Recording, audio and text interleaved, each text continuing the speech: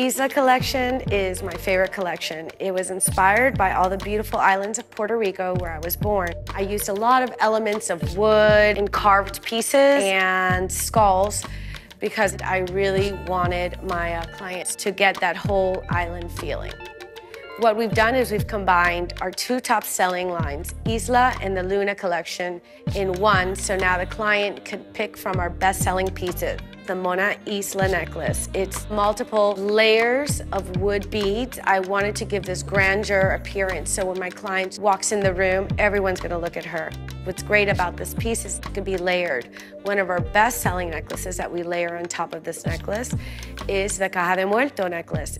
Caja de Muerto is a beautiful skull in metal, all hand-carved, and it has a long 20-inch tassel. Wear it by itself, or you throw it on top of the Mona necklace. Another of our fabulous pieces is the Culebra necklace, inspired by the island of Culebra. It is a beautiful vase-shaped, and it has a shorter tassel. What I like most about the Culebra necklace, it's a very sophisticated look, and it comes with a shorter tassel. The Vieques necklace, inspired by the beautiful island of Vieques, it's one of our more editorial and statement necklaces to wear. For our client that doesn't want to wear such a big piece as the Vieques, we have the alternative, which is the Gilligan. The Gilligan is a smaller circular, the wood bead, and it could come with a short tassel that's 4 inches or with a longer 20-inch tassel. I wanted to offer another alternative for my client that feels that the Mona is a bigger necklace to wear. They can purchase our Sands necklace. What's great about the Sands necklace is a little bit more simple silhouette, and it is a 3-tiered wood bead necklace. And I'm actually wearing it. You could wear it with the double, which is a 3 necklace, and it looks amazing with our Gilligan, or you could wear it by itself. I love layering the Sands necklace with one of my favorite necklaces, the Luna necklace. It's made all in bone and has some lucite details. The Volcano necklace is a double-layered necklace made of organic bone beads.